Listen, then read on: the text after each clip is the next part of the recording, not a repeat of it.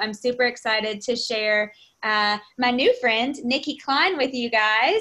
So Nikki, welcome. Thank you. Hello. Thanks for having me. You? Oh, let's see. Let me see if I can turn you up a little bit. Okay, there we go. Let's see. There we go. Perfect. How are you? Everything good? Everything's awesome. How are you? I'm great, thank you. So I have been, I think I've pretty much said your name on like every live stream and every, I'm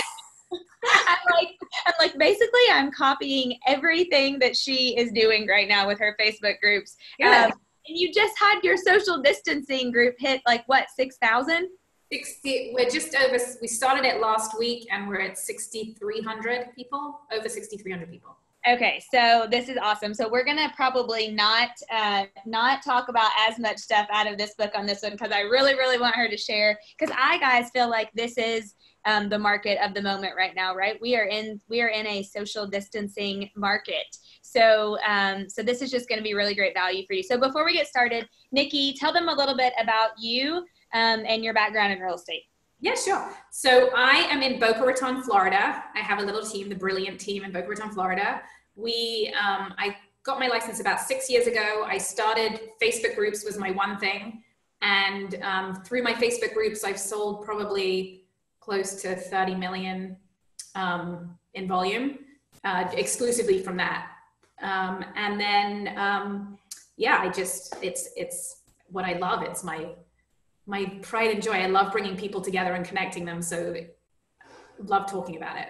Happy to answer any questions. Well, and now more than ever, people, well, and I want you to kind of talk about this. I'm not going to talk about it. People are craving connection and community. So maybe start, if you don't care, about kind of talking a little bit about that. Yeah. So I actually, I made some notes so that I could everything. So I wanted to talk about the reasons to start a Facebook group, right? So first of all, you're going to be able to create a community of like-minded people.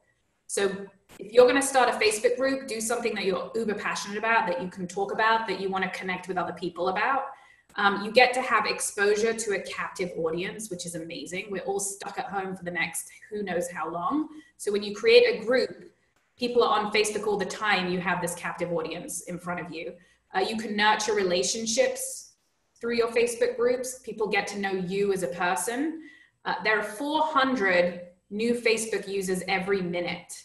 Which is probably more with everything that's going on with the quarantine. So, and then you also get to have a leadership role, which is amazing. You get to be in control of the group and make sure that it's flowing the right way, that you can build this culture around you.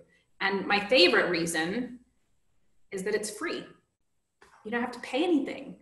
You get to build this massive audience. I have my community group is almost 14,000 people that I have in basically a private database, and I don't pay for it. So it's pretty powerful. Yeah, I was going to say that's super impressive. So, well, where do you want to start? Do you want to start talking about your group, or what would be easier for you? Well, what I want to start talking about, I know that so many people are really hungry to start a Facebook group. So I just want to really clarify the difference between what a Facebook group is and what a Facebook page is. I think that a lot of people don't know what the difference is. So you have the capability of building one, or you could build either or, but I just want to differentiate what they are so that you have a better understanding. So a page is a place where you can build your business.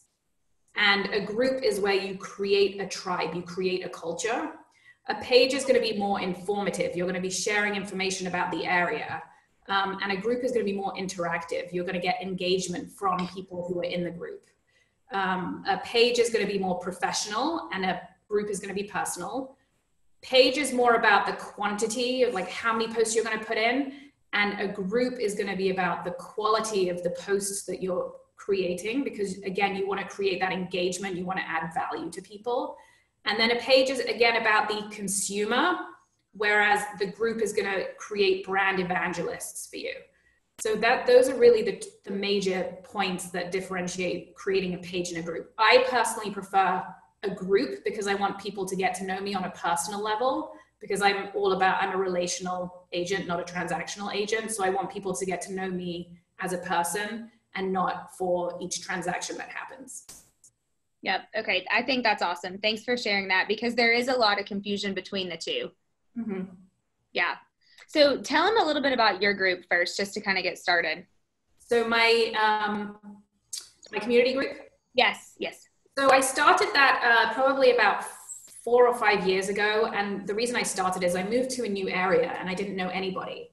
And so I really like to connect with people. I selfishly wanted to know like what the best restaurants were and what the best, stores were to go to. So I started a Facebook group. I invited, people are probably going to be asking like, how did you start and how did you grow to this massive group? So what I really want to make clear is that I started small, and you have to be really patient and consistent. Don't throw everybody into the group. Really look for key players who are going to be able to contribute to the group and add value. I feel like I invited a lot of influencers.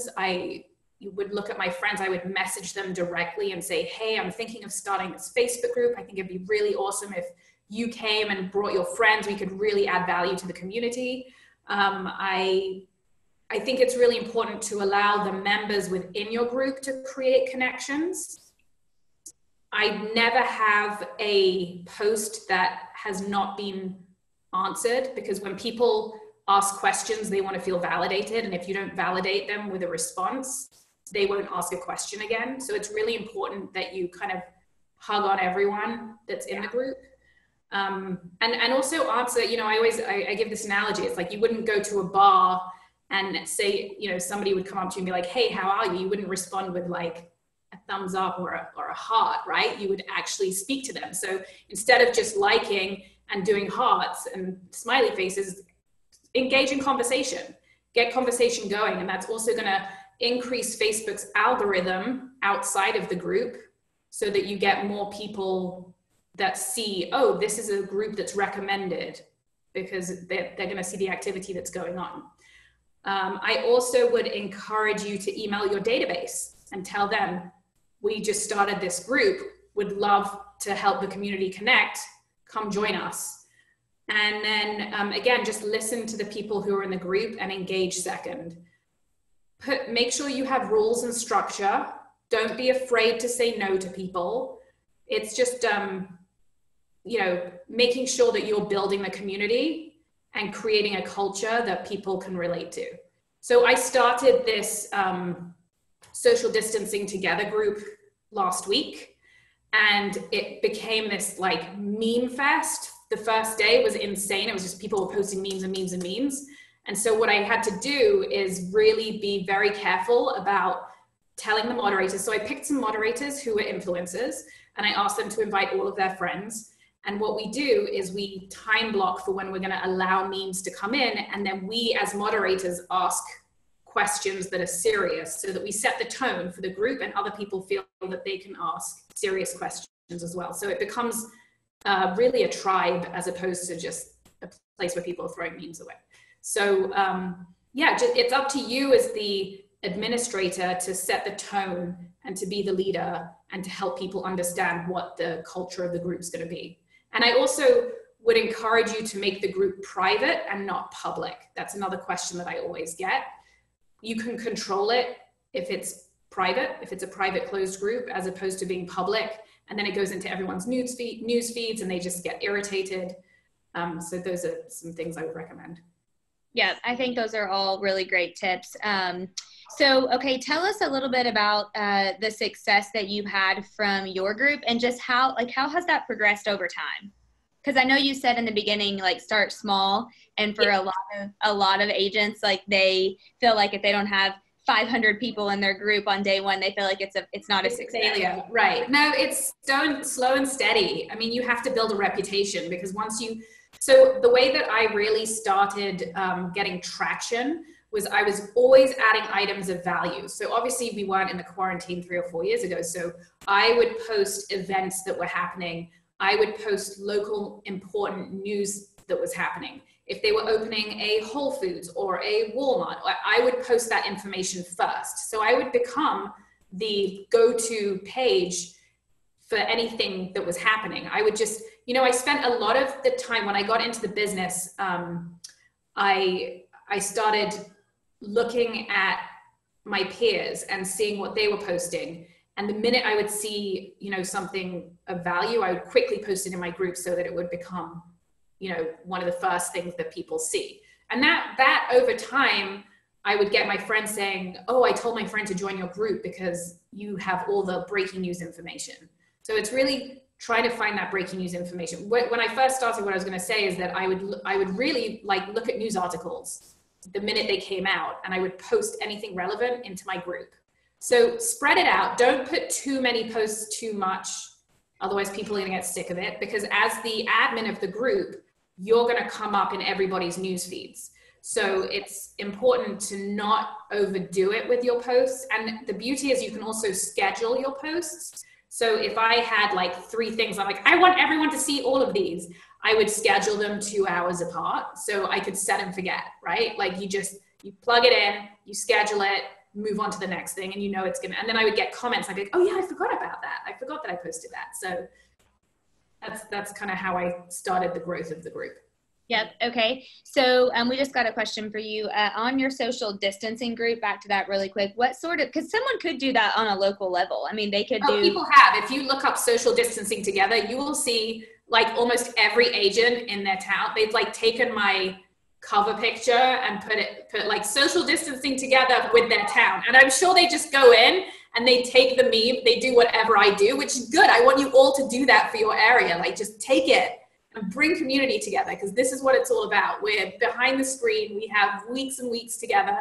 And it's a really awesome way to lighten the mood and like get people come in my group and they're like, I want you to know that it's just so uplifting and it's really made my day. So go and join the group. We're still accepting members forever, and social distancing together. It's really fun. And another way to get people. Oh, I love it. I had a local vendor who was making these hats. And so she gave me one as a giveaway. So what I would do is I said to people, what we need is you have to add 20 people to the group, post my group on your personal page, and then you'll enter to win one of these. Love Who it. doesn't want one of these? That is such a great idea. I love that. Okay, so that's actually an answer to one of the answers to this question, which was what sort of things are being posted, wants and needs, where things are available, uplifting stories, etc. And giveaways would be a great one, but you've been doing pretty much all of those. I think one of the best things about that group that you have is I am getting like the funniest memes from out of there. I mean, they have been hilarious. My favorite one so far, I have to tell you guys this, has been the coronavirus got these flight tickets so low, I've got Bible study in Jerusalem tomorrow. I'm like, the memes, like, you know, memes get old after like I know 2 hours. So I'm like a meme dealer. I'm telling you, like you want the good memes, you come to me because I know where the good stuff is. I'm like, how does she find these before everybody else? I know, I have the good stuff. Good. I do. It's good. It's fun. It's uplifting. It's like, you know, this is, for me, you know, there's so much fear going on that if I can help somebody get out of that, even for a minute, just come in the group, have a good time, laugh a little bit, and just forget about everything that's going on. Like that's my passion. My passion is bringing people together and uplifting people. If I can do that, like take my energy. Like I want you all to have that. Yeah, I love that so much. I just think that's so amazing. I put that in my community group too. So I have memes for my community group, like that are relevant, because I have a mom's group. So I put like, you know, funny mom memes like, oh, you know, what was the one the other day? I really like my kid's new teacher. I have to get her something from Amazon. Like click, add to cart, you know, like just funny stuff that people can relate to. And again, just take them out of the situation. I think that the main thing is when you start a community group, don't come from contribution. Do not talk about real estate. For me, I didn't talk about real estate until about 6 months ago in my groups, because what you can do is you can actually attach your business page to the group so people know that it's powered by your group. You don't have to like put it in front of them. They're going to see it. When they look at my personal page, I make sure that my personal page makes it very clear that I'm in real estate. So if you guys haven't worked on your personal page, super important to make sure that it says who you work with, who your broker is, that you sell real estate. Have stories about things that you've done in real estate. Don't just say just sold, just listed. Make sure there's stories behind it. People want to get to know you as a person. So those are the sorts of things that I do to make it clear that I'm in real estate without, having to put it into my group, because I think that's really kind of a turnoff and very salesy, and people, they see that it's inauthentic. So if I would advise, what works for me is just truly being authentic about wanting to bring community together. Yeah. Yeah, I think that's awesome. Let's see. I did want you to touch on, I had one last, did you have any other little notes you wanted to share before I go through my little list? No, go for it. Okay. So if someone is thinking, man, I really want to start a group, but I just don't really know what I'm passionate about, or how would I think about that? Like, what would you tell them? What advice would you give them? So I would say, think about your life on a daily basis. There has to be something that you're passionate about, right? Like, do you like people? So but I like people behind a screen, right? Like, I'm not the best person to be in front of a screen. Yeah. And like at a party, I get palpitations every time I get a happy hour Zoom. I'm like I have no excuse, right? Like, usually I can be like, sorry, I'm washing my hair. Now it's like, you can wash your hair on Zoom, anyway. So but when I have this Facebook group, I can interact with people and I feel really comfortable because I'm behind the screen, right? Like, I can really be myself because you don't see the thousands of faces. So start a community group if that's something you want to do. If you sell real estate and if you don't have a passion, start with your neighborhood. Right? Like, start a group for your neighborhood, helping neighbors, bridges helping, like our community is called Bridges. So the Bridges help neighbors helping neighbors, start there. If that's something, we're passionate about real estate. Most of us are in real estate because we're passionate about it. So start with your neighborhood. Yeah, that's such a great one. Okay, a couple more questions. When you start a group, how many people do you invite? How many posts need to be there before you actually start inviting other people? So that's a good question. So when I start a group, I invite the core people, like my friends, right? Like, I'll invite friends or colleagues. I don't invite other realtors because, again, I consider my groups a private database, except the social distancing one. That's totally different. We're in a different time. But my other Facebook groups, my private Facebook groups, I don't invite other realtors because I truly consider it my private database where I'm adding value to potential clients. So I want to keep that, right, as my private bank. Yeah. I always tell people it's like a private lake that I'm fishing in, as opposed to like the FSBOs and expireds that are public. Like, if you guys want to do that, you have that. I would rather stick a fork in my eye. But the Facebook groups for me is what works. And so I invite, again, the influencers. I will invite people who are in my community, people I know have a lot of friends, people who like my stuff on Facebook, those types of people. Yep. Okay. How many groups do you have right now? And do you have any pages, or are they all just groups? I have a business page. I just never got into the page thing, but the page thing is also really valuable. I have people who, I know people who run pages who have great success with them too. I just prefer having the conversation, and it's a lot harder to do on a page. I run 40 groups maybe. Oh my goodness. I knew. I was wondering. I knew. It's a lot. But I have to tell you that I found leaders, right, to run this. So I have subgroups for my community group. So we have like book club. We have, single mom group. We have so many different things, kids with special needs. And so what I did was, when people would ask me questions like, hey, does anyone want to go hang out? I'm a single mom. I'd love to meet other moms. I would message that person directly and say, hey, we don't have a subgroup for that. Would you be interested in leading? Because when somebody's asking a question like that, they're looking for a group like that. So if I can help them start the group and give them the kind of the foundation on how to run it, that's what they're looking for. So I have a bunch of groups that I don't actually run. Our book club had its 21st book last Friday. They had on Zoom. They had the book club on Zoom, which was so cool. But yeah, so I have so many groups, but I don't even know what goes on in half of them. I just make sure that they're kind of all following our rules and guidelines. Yep. Okay. Awesome. Okay. Shoot. We're a couple minutes past. I just have two more questions. Sorry. One is, so if realtors request to join, do you just decline them? Yep. Okay. Easy answer.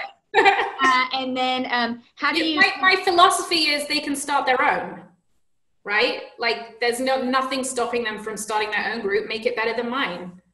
Yeah. Yeah. Awesome. Okay. And then last question, where would someone go to learn how to connect their business page to their group page? Google. Oh, easy enough. Okay. Easy.